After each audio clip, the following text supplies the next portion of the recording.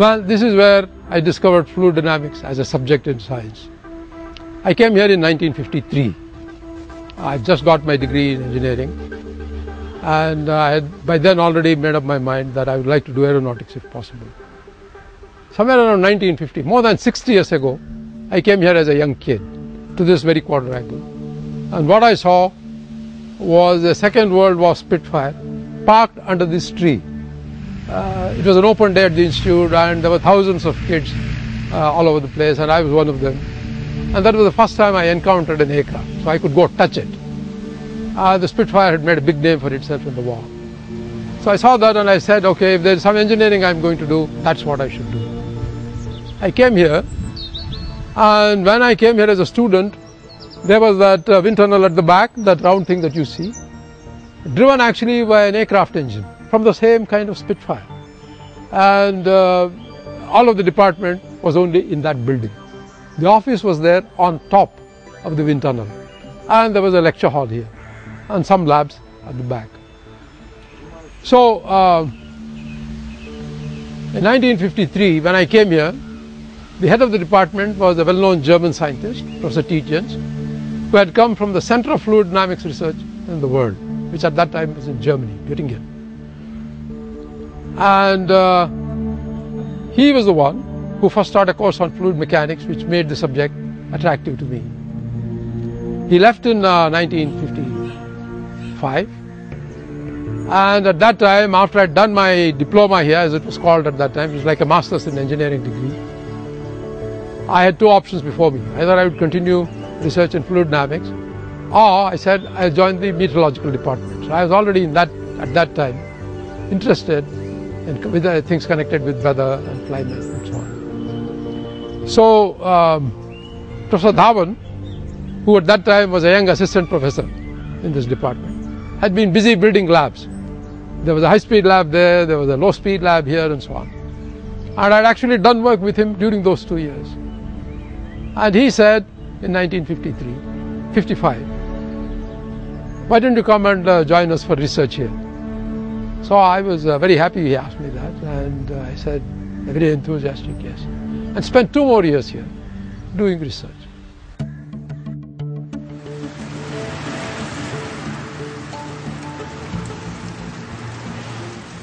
After 2 years doing research in the aero department, I went away to the United States and came back just before New Year 1963. By then, Professor Dhawan had become the director of the institute. And during the following years, I used to discuss a great deal what I was going to do in the aero department. But slowly the idea grew that the most important fluid dynamical problem facing the country was actually the monsoon. And I went and argued with Professor Dhawan that it was very interesting that in India, the big centers of research were not doing anything in meteorology, although that was one of the major problems facing the country. So around the 1970s, Professor Dhawan finally bought this argument, and he said, all right, we will appoint one person on the faculty to see how it goes, provided you or somebody will take responsibility to look after his interests. I said, yes, I'll be happy to do that. And that was how Dr. Shankar Rao was appointed as a meteorologist on the faculty of the Department of Aeronautical Engineering. Then in 1972, part of the big transformation that Professor Dhawan had undertaken on this campus, the Center for Theoretical Studies was set up. And that is where the center began, in this building, which, when I came here as a student, was actually the Gymkhana. And I remember playing ping pong in that building. And these were tennis courts on this side. It was symbolic of the change that had come over the campus when Professor Dhawan took over. Science and research came back to center stage. The Gymkhana moved on the other side of the road. In 1973, among the very first appointments to be made was that of Professor Sulochana Gadgil, who came here with Professor Madhav Gadgil. Both of them joined the Center for Theoretical Studies. Sulochana Gadgil was a mathematician, but she was very interested in problems in the atmosphere and the oceans. And her advent on the campus gave greater fillip to the budding research program in atmospheric sciences. And now we were 3 people here, greatly interested in atmospheric sciences.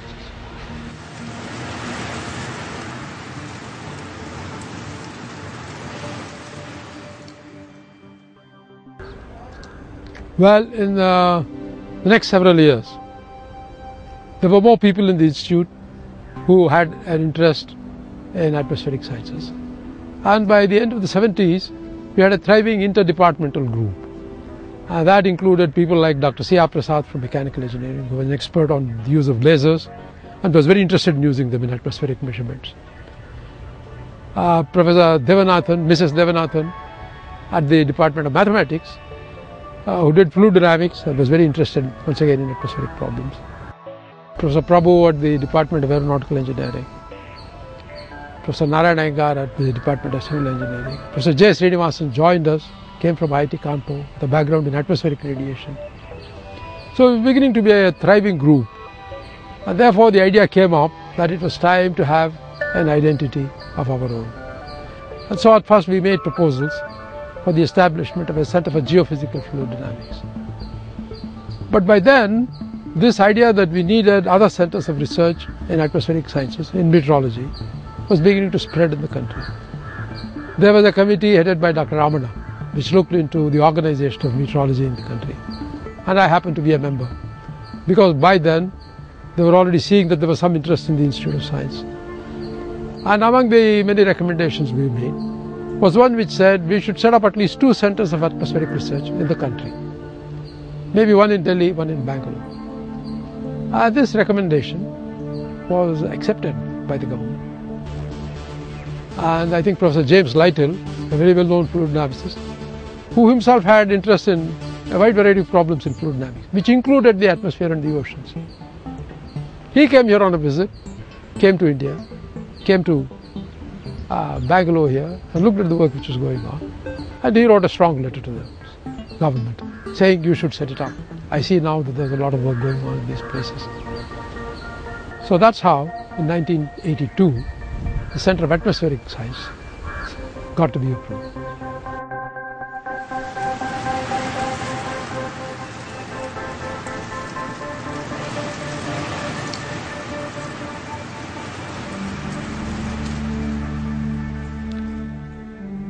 The Center for Atmospheric Sciences, when it was established, started a new branch of science in this campus. There was never any formal atmospheric research done in this campus before then. But that doesn't mean that there has been no earlier connection between the Institute of Science and meteorology. One of the strongest connections was that several students of Sir C.V. Raman, physicists basically, and I'm sitting right next to C.V. Raman's table here, several of his distinguished students went on to do meteorology. They joined the India Met Department and made very significant contributions. Perhaps the most notable among them is K.R. Ramanathan, who worked with C.V. Raman in his Calcutta days, and then went on, after he joined the Met Department, to become a pioneer in the measurement of ozone in the atmosphere in the country. He also made this very interesting discovery that the coldest air in the atmosphere was actually a ring around the equator, not the poles, it's the equator. Then there was Ramdas, who was a pioneer in agricultural meteorology, not only in India but in the world.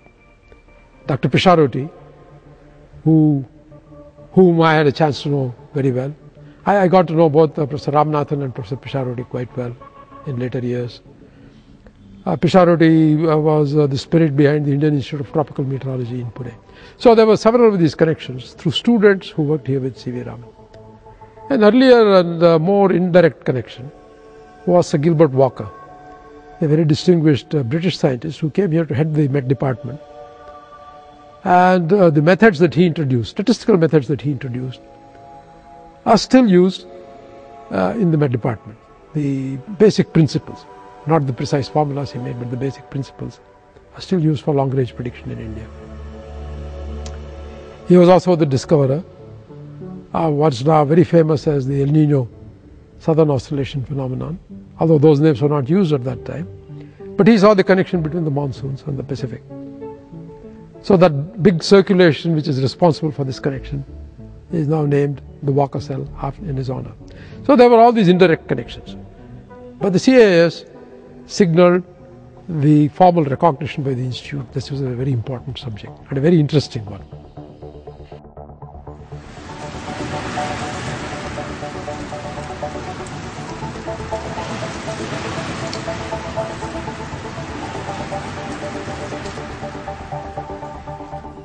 Well, from one point of view, the idea about a Center for Atmospheric Sciences or something like that began to crystallize around 1969 actually, because in 69 the Institute had a review committee headed by Professor Seshadri, and this asked for proposals from various faculty members about what should be done in the future. I and a very good friend of mine, Professor B.S. Ramakrishna, a very highly regarded academic from the Department of Electrical Communication Engineering. We were great friends, and we used to talk about all of this.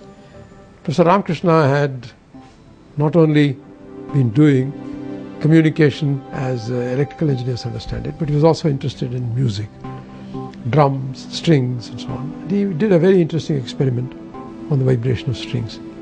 It seems like an old problem, but it's not, in terms of what happens if the string operates at swings with large amplitudes. So I did some work with him, inspired by what he had done and so on.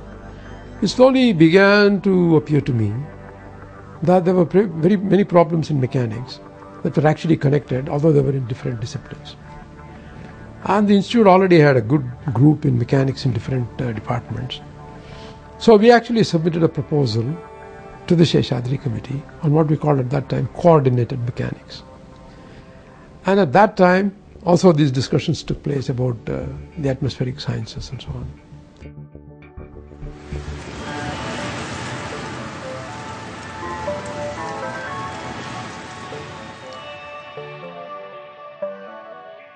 In 1975, we organized a workshop on geophysical fluid dynamics. Our earliest idea was that this center should be in the subject of geophysical fluid dynamics. Even then, the reason for choosing that word was that we realized that the atmosphere and the oceans were coupled together. They were no longer independent systems. You can't do atmosphere without knowing and doing something about the oceans. Sea surface temperatures and winds over the sea affect what happens on the continents too. We all know that the monsoon blows over the Arabian Sea.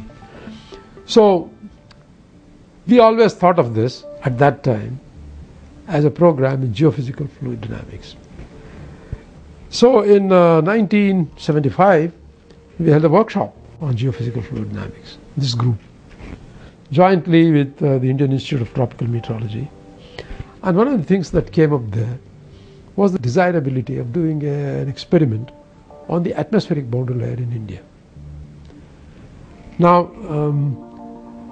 I and my colleagues and students at the Department of Aerospace Engineering had been doing a lot of work on turbulence, had developed instrumentation, and made measurements, usually in situations which were relevant to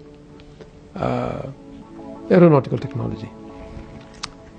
But many of those tools and ideas could in fact be taken over or used to understand the atmospheric boundary layer.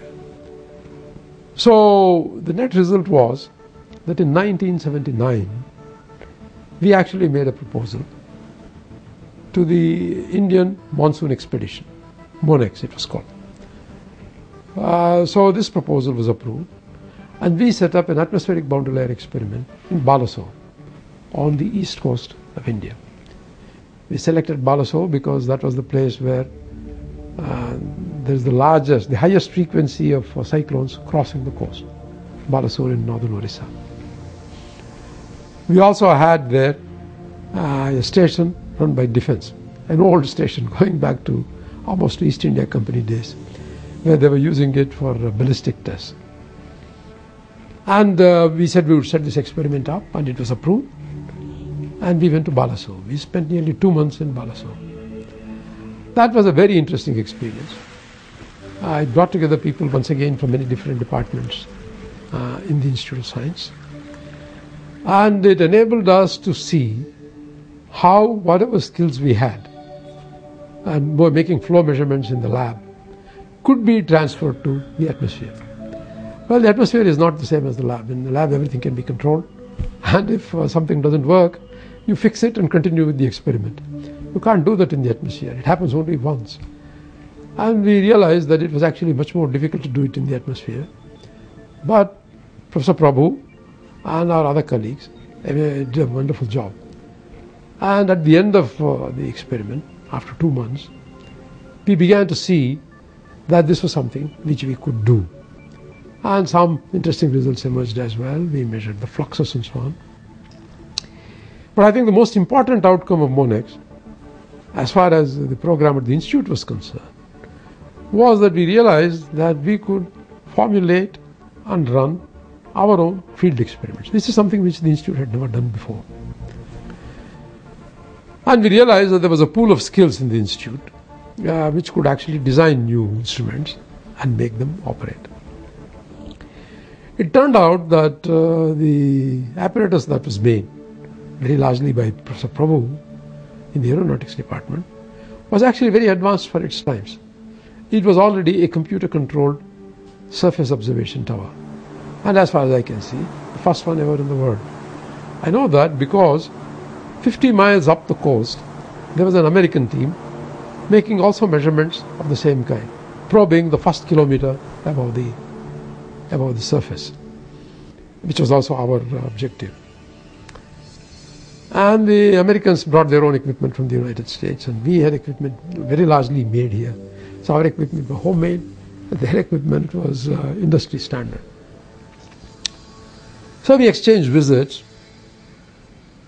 Now their equipment was, calibrated, standardized, made by industry, and sleek. Our equipment was homemade, fixed here, but it had something which they didn't have, namely this was run by computers already. Now that came as a surprise to them because theirs was not run by computers as ours was. And that has something to do with the microprocessor revolution that was beginning to take place in India at that time. We were in fact the first customers to a microprocessor company which was established in Bangalore. And the man who ran the company was very happy to have his first customer from the Indian Institute of Science. So we knew that we could make these experiments and so on. So next year there was an eclipse at Raichur, and we took our old equipment once again to Raichur, set it up there, and we got very interesting results. By this time, our equipment had matured. We had one long experience in Balasore, and the equipment was now working very well. And it went on like that. So that experiment made in 1979, it was an international experiment, was I think a landmark in India's study of the monsoons, because it followed a similar experiment which had been done only on the Indian Ocean a few years earlier, and it represented the first attempt to make a systematic study using the most recent facilities and equipment and instrumentation to look at the monsoons once again. So by 1980, we also had all these other people who had joined us, and their research programs were flourishing. Professor Gadgil and Dr. Sikka had discovered these cloud zones, which go across the country.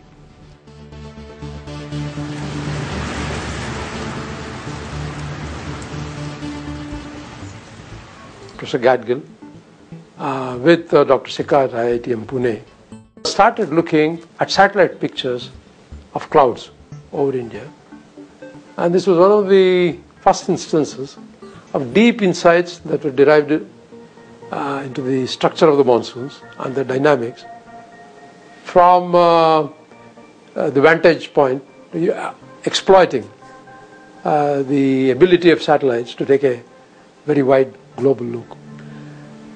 What they found was that during much of the monsoons, there is a broad band of clouds which really moves from the southern tip of India all the way to the Himalayas.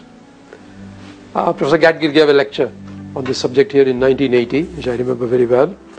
And here is what she found. This is one of the satellite pictures that was analyzed by her. This is born near Kerala, south of Kerala, and then travels all the way up to the Himalayas. It takes about 30 to 40 days to do that. So as it hits the Himalayas, it slowly dissipates itself. It's born once again. Another band is born, reborn at the tip of South India, and then starts all over again. So the monsoons now begin to appear as a sequence of migrations, propagations of cloud bands from the south to the north in approximately 30 to 40 day periods. So they do that 3 to 4 times during the monsoons. This was a completely new insight into the dynamics of the monsoons, and it has changed the way that we look at the variations in the monsoons. Monsoon variability is a major problem. When we get rain, in what parts of the country, in what sequence, all of these fall into place when you think of these northward migrations of what's been called the tropical or intertropical convergence zone of this cloud band. I think that was a major insight into the dynamics of the monsoons.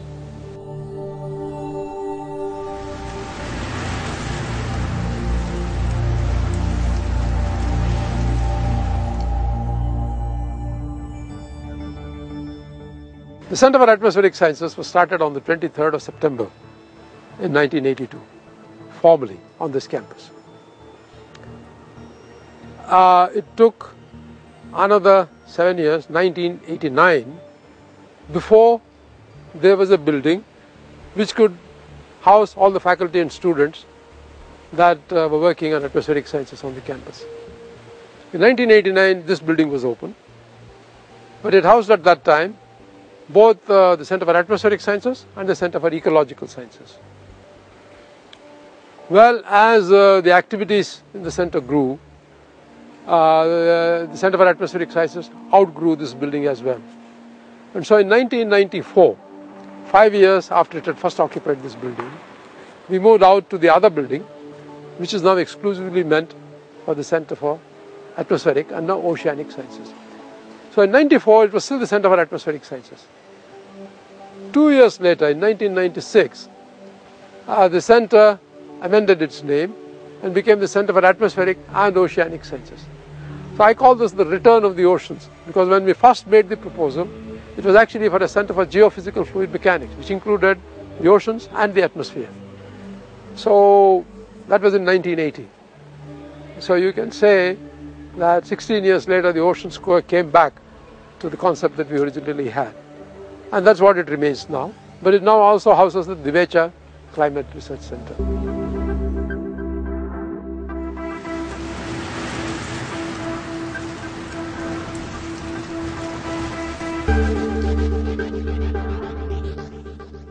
Over the years, the center now has actually developed. There have been many more faculty members. And the program at COS is now very diverse, very comprehensive. Many aspects of the oceans and the atmosphere, large-scale circulations, weather prediction models, coupled ocean-atmosphere models. That's why it had to be the Center for Atmospheric and Oceanic Sciences. The oceans exert a dominant role in the Indian monsoons. And the discovery of a variety of parameters in the oceans that influence the monsoons. For example, the Indian Ocean Dipole and what's been called the Indian Equatorial Indian Ocean Oscillation. These phenomena, discovered by work done here in the center, are once again affecting the way that we look at the monsoons in deep and fundamental ways. There's been a great deal of research on the variation of the monsoons from year to year and from within a season in each year. These matters are of great concern to the Indian population, And that study here has also been very illuminating over the years. I think that today there are a combination of many different approaches followed at this institute. Field experiments in the Arabian Sea, the Bay of Bengal, the leading role played in the formulation of the Indian Climate Research Program, the leading role that the center has played in the formulation of the concept of this satellite, Megatropic, probably to be launched in September, an Indo-French satellite which looks at convection in the tropics, the global tropics. And then a very effective program of interaction with agriculturists about what scientists can do to help farming, the farmer. So it's a very wide range of programs now. Let me tell you one example in which I have myself been involved, which is in simulating clouds. Clouds are a central issue in simulating monsoons. Our skill in predicting the monsoons will go up a great deal if we understand clouds better. Although clouds are such objects of common observation every day, and we wonder at them even when we're kids, it may come as a surprise to most people that we don't understand the dynamics of clouds. And uncertainty about the effect of clouds dogs the prediction of the monsoons as well as climate change studies. So it would be of great value to be able to simulate cloud flows in the laboratory. Professor Bhatt and I here have had a program which goes back to the 1990s, so for more than 20 years we've been looking at it. And here is one result from such an experiment. I have here a picture of clouds in nature on the left as they are observed, and cloud flows that we can produce in the laboratory. And you can see that there's a great resemblance in these clouds. I think it's for the first time that we are able to reproduce in the laboratory under controlled conditions in a repeatable way such a transient phenomenon as the clouds in the sky. And since these pictures were taken, we have gone even further, partly here and partly at the Jawaharlal Nehru Center for Advanced Scientific Research, where we now have a new setup. And we can reproduce a very large number of cloud shapes that we see in the sky, cloud forms, I would say, not the particular shape that we see in the sky in a laboratory flow. And this enables us to make controlled measurements in a way that is not easy to do in the atmosphere. And these are resolving problems connected with how much air the clouds suck in, what happens to the air sucked in from the outside as it's funneled up to these large cumulus towers which have such a huge impact on tropical circulations.